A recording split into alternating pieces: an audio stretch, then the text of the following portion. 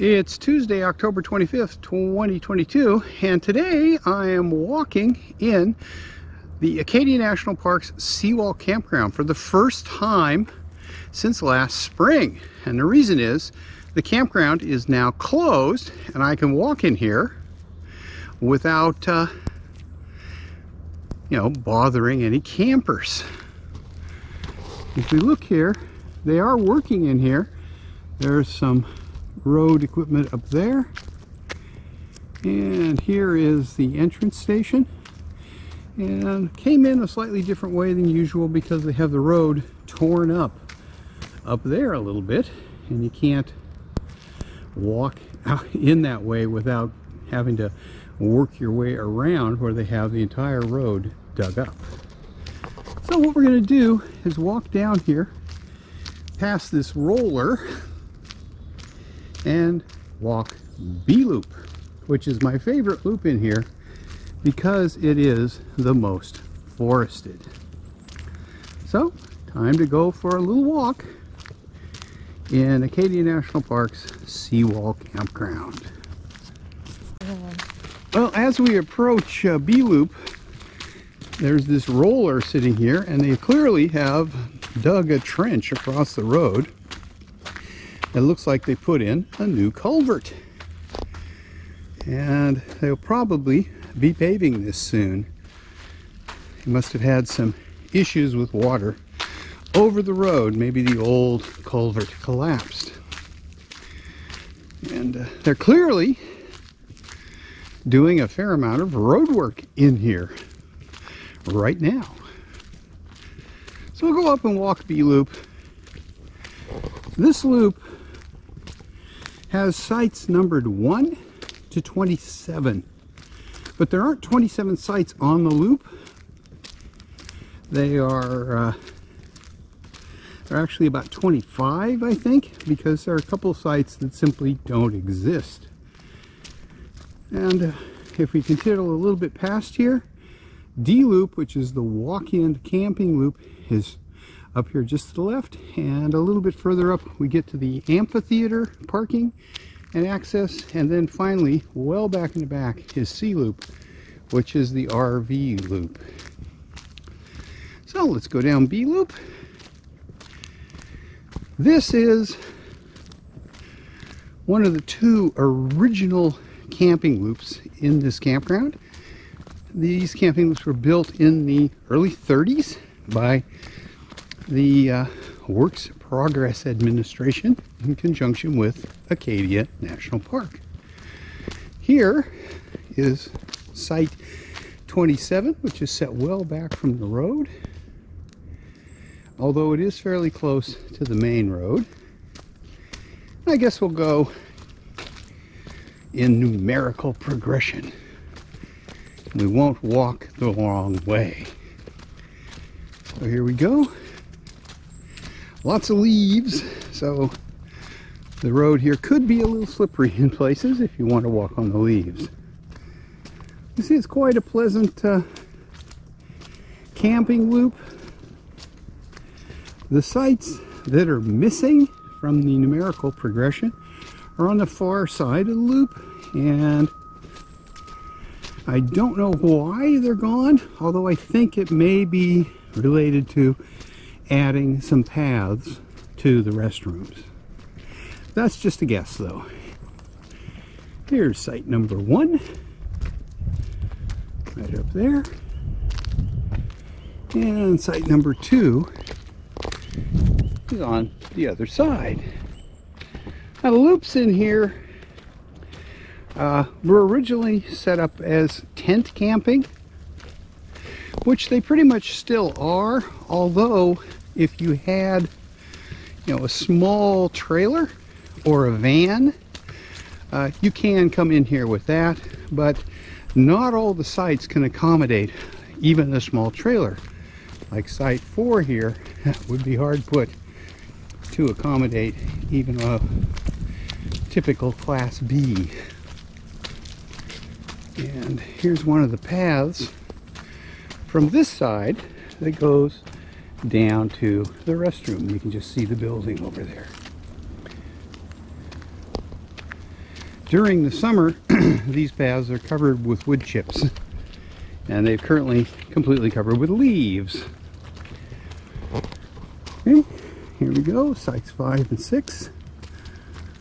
A little bit bigger for 5.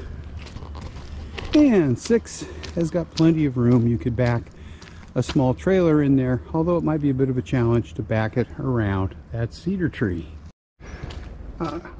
This is my favorite loop to walk anyway, and I think if I was to stay here in a tent, because this is the most forested of the camping loops, and the sites are more spaced out here. There are a number of sites where you could be in your tent and not see your neighbors, like site 8 here, which is set back there quite a ways, and you wouldn't be able to see the neighbors at all. So very nice camping in here, and it's right across the road from another path over to the restroom. This loop is also the closest loop to the ocean. In fact, although you might not be able to see it in the video, if you look through the trees, you can see some bright spots over there in the distance. And those are where the trees stop and the ocean begins. So we're maybe 200 yards from the ocean at the closest point in this loop, and it's an easy 5-minute walk over to the beach. And we've gone past site 13, and site 14 is one of the sites that doesn't exist. Yeah. And here are sites, access to sites 15 and 16 off the same access. Back there. And you can really see the light through the trees. That is looking out over Seawall Pond right over there. And 17, another handicapped accessible site, which is right next to a path up to the restrooms.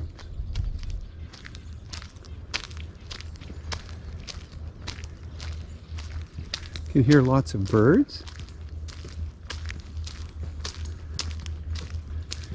And you'll occasionally see deer and other wildlife in here, such as squirrels. And site 18 is also one that is not here anymore. I imagine it was when they originally platted this campground. Here's site 19 back there. And 20. That's 22. And way back there is site 21. So, and there's another water point right here. You don't have running water at your campsite, but none of them are very far from a faucet with potable water. And that one's quite nice back there. Let's walk back and take a look. The only difficulty with some of these sites of getting a small trailer in, and by small I mean under 20 feet, is that you would have to back around trees. So, and make a pretty sharp turn to get in. So here's site 20. Well back in the woods.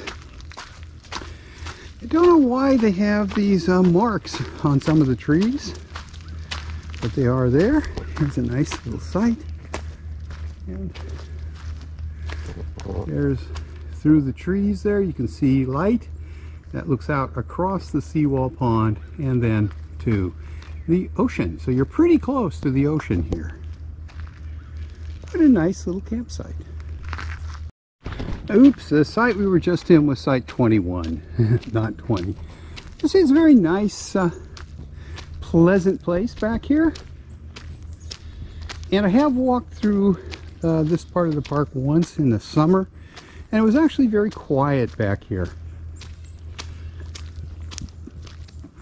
Although you could hear the surf if it was up. I'm just about finished with the loop. Here's site 26. Another site that's set well back in there. Better part of 100 feet from the road to the picnic table. And these are relatively inexpensive campsites. I think the rate is $30 a night.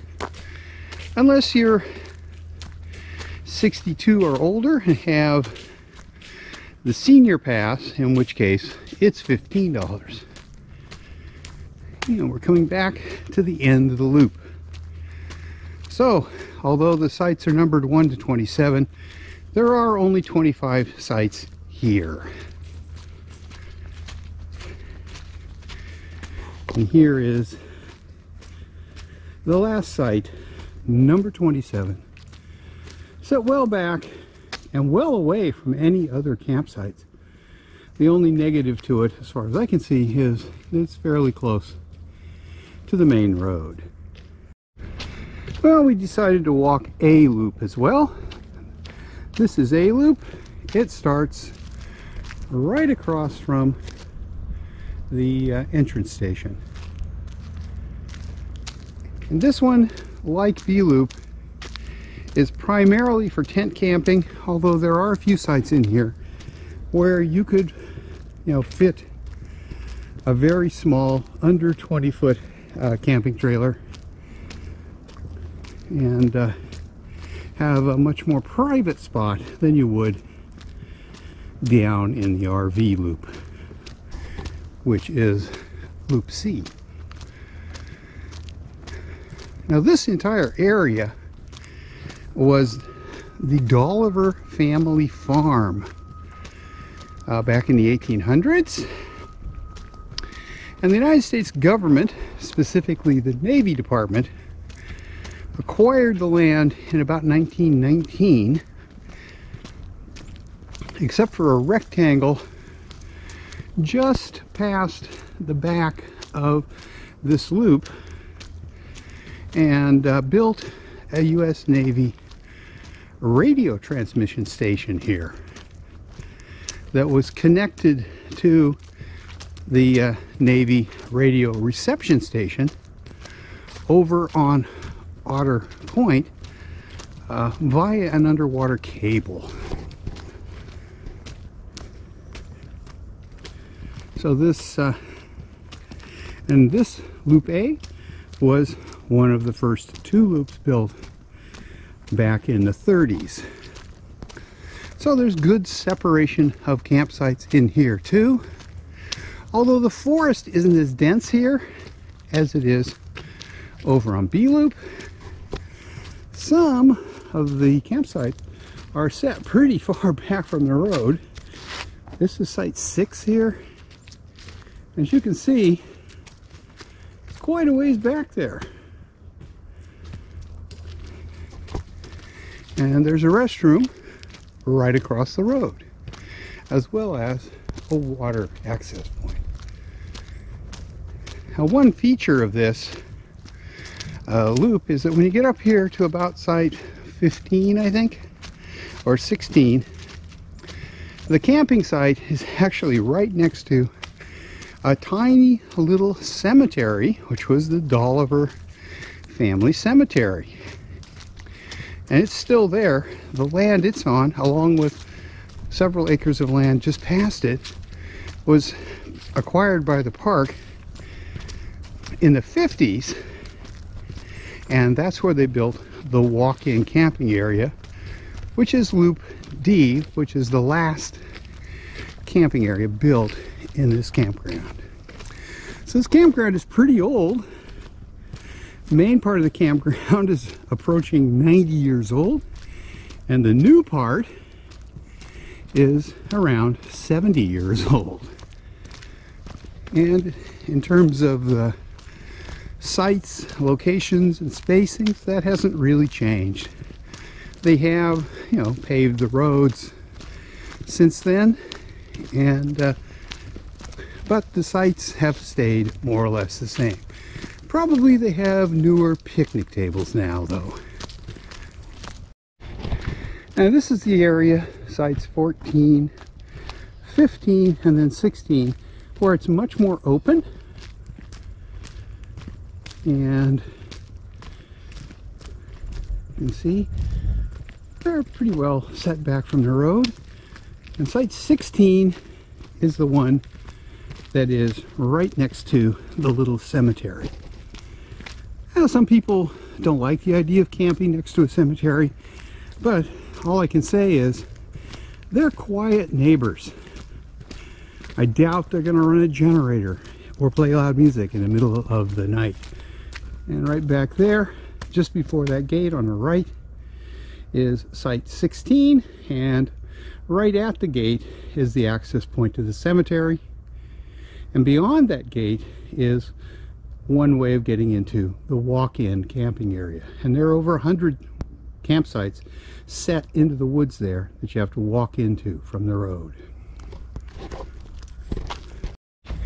Well, we've gone around the end of the loop.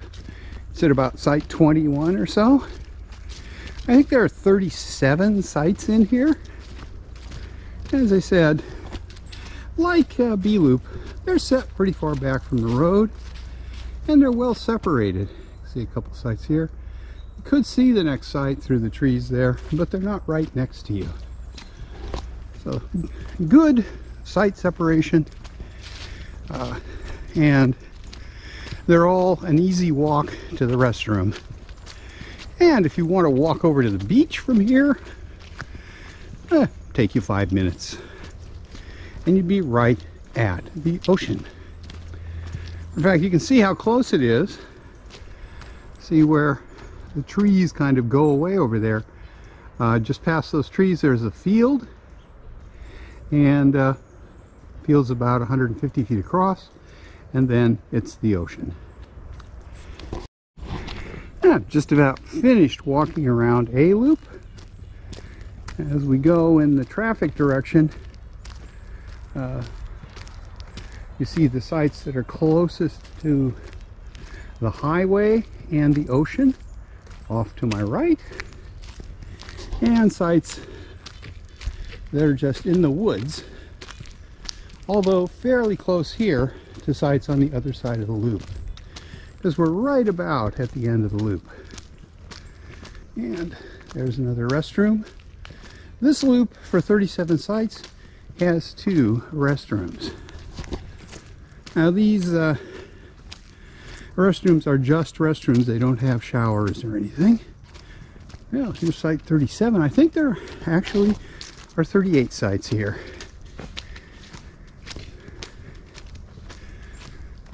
So, now one thing about this campground is that for the last couple of years it's been reservation only. You have to go online at recreation.gov, make a reservation. There's site 38. Nice big site, pretty isolated from other sites. And you can only reserve these, at least for the last 2 years, 60 days in advance. And when I looked on recreation.gov a couple times this year, everything that was available got booked, usually within the first 12 hours of availability. So this is a very popular campground, largely because these national park campgrounds give you good sized sites, and they're reasonably quiet, and they're cheap, particularly compared to the private campgrounds. Okay, we're gonna finish walking back out to the car. There's some of the trucks, and you can see an excavator working down there, and a big pile of gravel on the road. I imagine they're putting in another culvert down there. So, hope you enjoyed this walk around A and B loops in the Seawall Campground in Acadia National Park. Oh, one other thing. The building over there with the red light is the bus stop for the Island Explorer free bus. That will take you to lots of places in the park. Okay, we're going to walk out, finish off looking at the entrance station, which is an old building built in the 30s by the Works Progress Administration and or the Civilian Conservation Corps, and you know, shows that style. For example, the stone chimney. Anyway, hope you enjoyed it. If you did, please give me a thumbs up. If you haven't, please consider subscribing to my channel, and thanks for watching.